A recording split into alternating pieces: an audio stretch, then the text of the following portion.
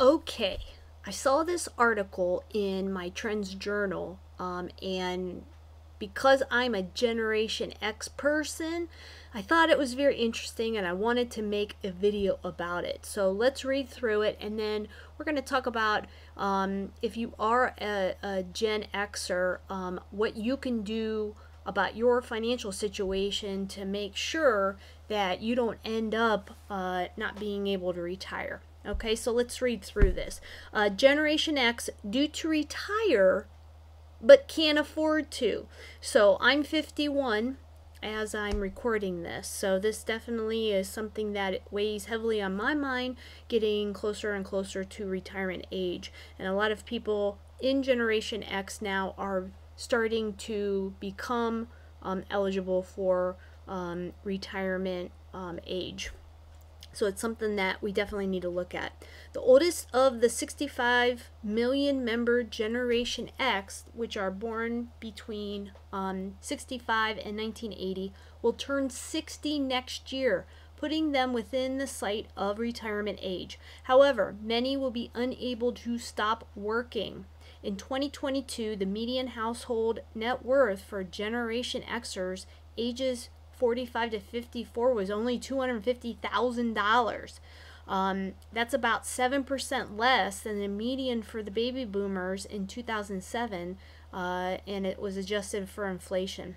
Okay, Generation X has been called the forgotten generation, coming between the much larger baby boomers and the millennial cohorts. It also has been referred to as the latchkey generation, coming home from school to an empty house because both parents were working. Goldman Sachs has dubbed Generation X the 401k experiment generation. Our generation was one of the first ones to be completely without pensions, and would have to rely on the 401k experiment, as well as other, outside investment vehicles and brokerage accounts to be able to fund our retirements. Generation X is the first retirement where they were mostly expected to figure out their own retirement without pensions. The 401k was never expected to become Generation Xers' primary retirement savings vehicle. It is named for a provision in the tax code that was intended to allow executives to defer compensation paid as bonuses or stock options. Companies saw it as a way to encourage employees to start saving for retirement. By the mid-80s, the number of workers taking part in defined contribution pension plans such as 401ks outstripped the number enrolled in traditional defined benefit plans. Now the latter has almost disappeared. At the same time, Generation X has been dealing with student debt. It lived through the Great Recession, which ended careers and wiped out savings. And now the COVID war and inflation have taken a further toll. Many Generation X parents also have their children living with them. Wow, I couldn't believe that. I couldn't even imagine that. Partly due to those and similar factors, in 2023, Generation Xers aged 45 to 54, which is me, had a median balance of about $60,000. That's it. In defined contribution plans with mutual fund giant Vanguard, the company reported. That is small compared to financial advisors' customary recommendation that workers have 6 times their annual salary saved for retirement age. So if you're making 60 grand and they want you to have 6 times that saved for retirement, well, how is that going to happen? 6 times 60 is 360.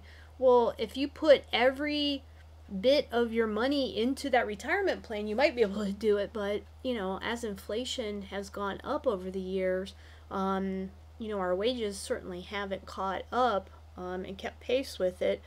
You would have to really, let's say you started saving at 20 and you're then 50, that's 30 years of savings.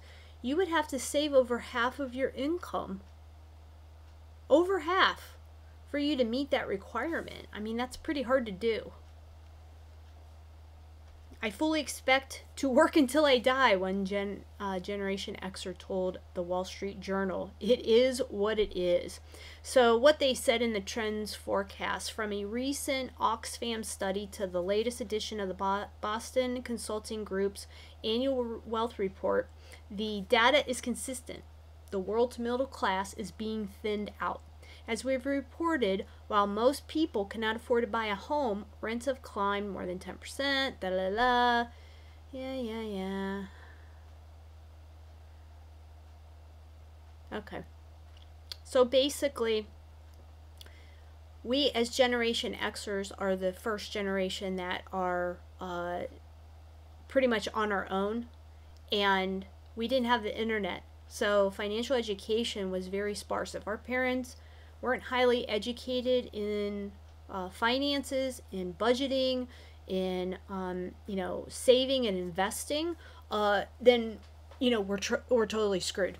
Okay, so I want this channel to be educational for you. So if you are a Generation X, you were born between 65 and 80, I want you to listen close, because we're going to dive into a couple things in this channel, in this video, that can help you focus your attention, get the blinders on, and focus your money and attention on starting or continuing or ramp up building your wealth so that you can retire to something. You can retire and be able to take care of yourself, and maybe even leave a little bit of generational wealth to your kids and grandkids. So let's dive in. So the first thing you need to do is to look at your numbers. So I know that you need to write out a budget, and nobody wants to do that, but if you're getting closer to retirement age, it's time. It's time to start writing these numbers down and getting yourself a plan. So how much money is coming in? You need to know that. And how much money is going out? You have to also look at your retirement accounts. How much are you contributing each year? So for this year, the end of 2024, and of course you can keep paying on 2024 throughout the beginning of 2025, as long as you tell your accountant how much you're going to be contributing. For 2024, you can contribute $8,000 if you're 50 or older into a Roth IRA.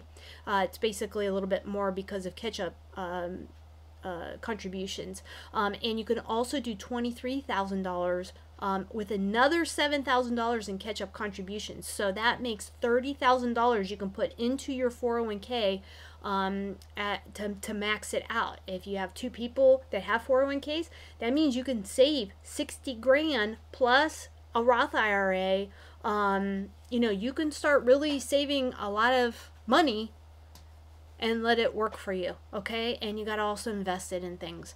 And that's per person. So if your spouse is working, they also can hit those amounts. The question is, are you hitting these amounts? If not, it's time to look at your budget, and you got to start cutting out the fluff.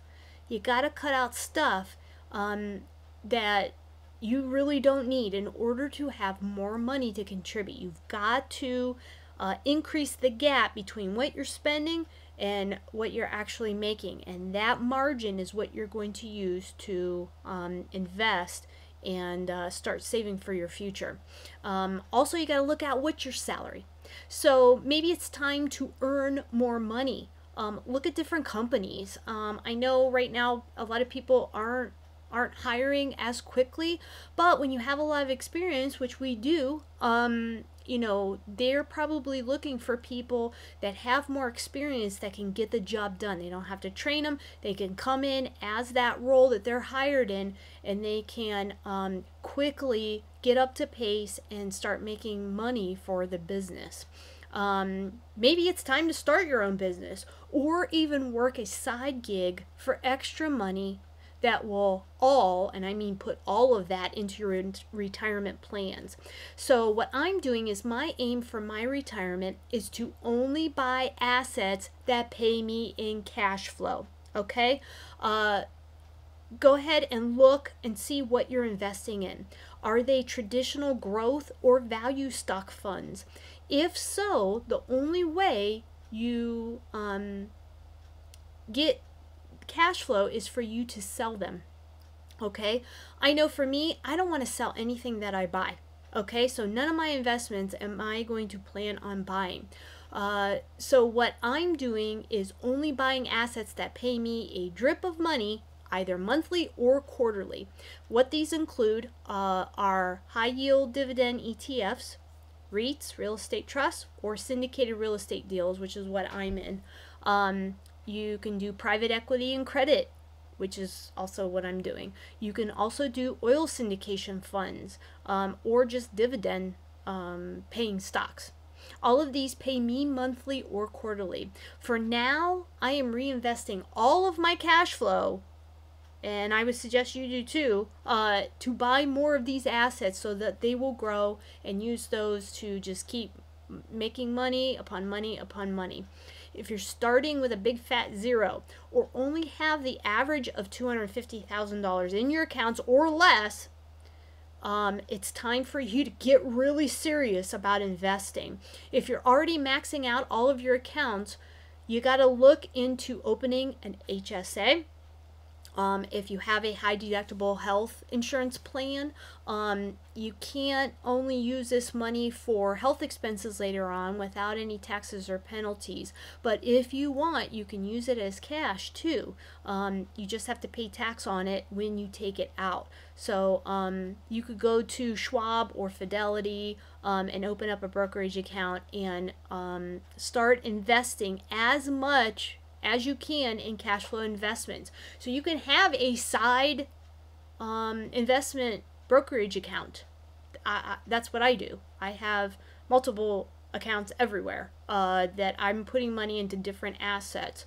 Now, of course, I'm not a financial advisor, and you can certainly do whatever you want to do. I just want to give you some examples of things that you can invest in. Okay? So if you're maxing out your retirement plans from your work, then you go into a high deductible health savings account plan if your health care plan allows it.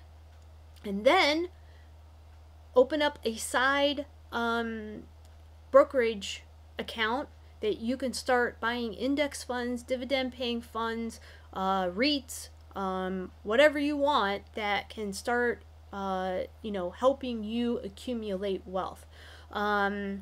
If you want to get into real estate syndication, where a company buys real estate with money from its members, where I've gone to is check out Grant Cardone and Cardone Capital.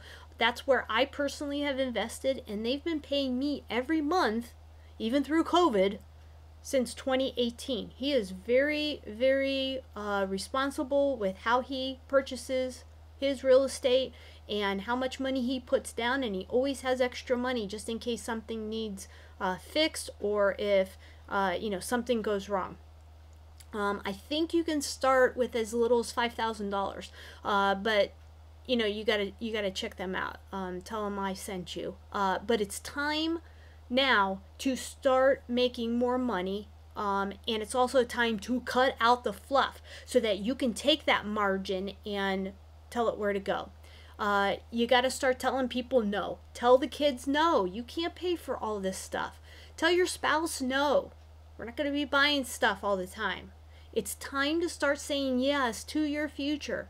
And that means that you need to invest more. What I've done is I've ramped up my savings into my investments to 67% of my income. But because not because it's pleasant, okay? Let me tell you. I mean, I am crunching these numbers every month to see where, there's more fluff to cut, okay? But I'm doing it because I want to retire. And I want to retire sooner than 70, okay? And I think I'm going to be able to do it by 2030. Because I have a high percentage savings rate, I should be able to retire in 2030, okay? But whether it takes you 10 to 15 years if you start today, and you can get yourself to a 50% savings rate, which once the kids move out and college is done, you know, you should be able to downsize, maybe move into a smaller place or move to an area that's cheaper. I know that's a lot to think about and to possibly plan, but if you don't put in the sacrifice now and start thinking about these things and start really ratcheting up your income and your savings rate, you'll never retire. Because the 4% rule of $250,000 is only $10,000 a year. Okay? And unless you go live somewhere else, you can't live in the US on $10,000 a year. Okay?